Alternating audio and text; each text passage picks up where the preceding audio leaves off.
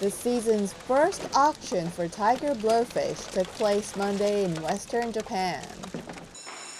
Up for sale were 100 kilograms of natural blowfish and 3 tons of farm-raised ones.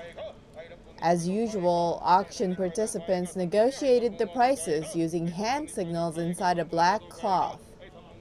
Wild blowfish fetched up to 20,000 yen per kilogram, down 5,000 yen from last year amid a decrease in businesses handling the product due to the coronavirus.